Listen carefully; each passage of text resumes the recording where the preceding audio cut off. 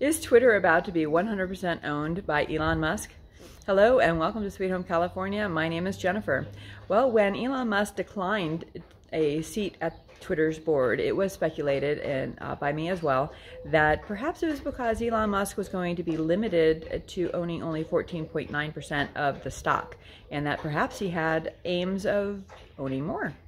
Well, today it's been revealed that Elon Musk has put in an offer at $54 a share to buy 100% of outstanding common stock of Twitter.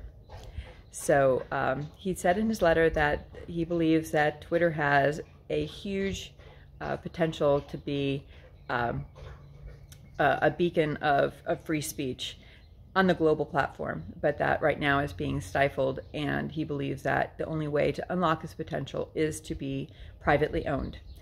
And we'll see how the board takes that. The board did acknowledge that, the Twitter board acknowledged that Elon Musk's proposal is on the table, and they said that they are going to seriously consider it.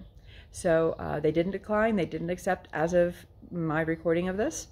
But what this means for the shareholders, man, I wish I'd bought Twitter stock. But you know, I was just ideologically opposed to how it was being run, and I'm like, why am I going to buy stock in something that I don't believe in? Well, here's an example of why you might want to do that. Well, Twitter stock had gone into the dumps after Trump was kicked off, and it just wasn't becoming as relevant anymore. And so the Twitter stock had gone down quite a bit. And then word came out that Elon had purchased it, and so the stock going back up again. And so anyhow, his offer at $54 a share is still higher than, it's 38% higher, I think, than when it became known that he was buying the stock. So as of this morning, it was trading at around 47%. Of course, as word gets out that he's offering to do this, I wouldn't doubt that the stock is going to go up even higher. But as of right now, it's the offer is $54 per share, and he said that's his best and final offer. So I'm really wishing I had bought some Tesla stock at around $27 or whatever. That'd have been awesome. But anyhow, is this good? Will Elon follow through? Will this be a beacon of free speech? Let me know your thoughts down below.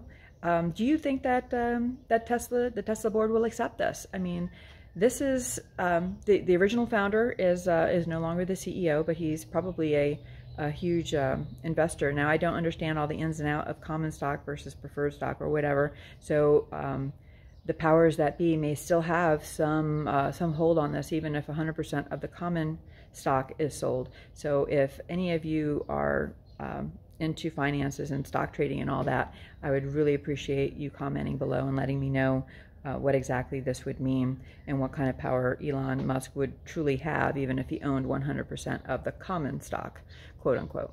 So anyhow, God bless. Talk to you next time. Bye.